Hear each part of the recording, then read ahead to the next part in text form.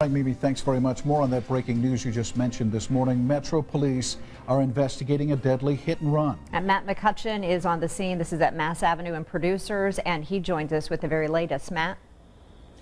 Good morning, Bruce and Julie. This is where Producers Lane kind of wraps around and becomes Producers Drive right here along Mass Avenue. As you can see right behind me, it is closed down as officers continue this death investigation as a result of a hit and run that happened around 5 o'clock this morning. You can see officers here on the scene, and this area of road is shut down while they continue the investigation right near the railroad tracks.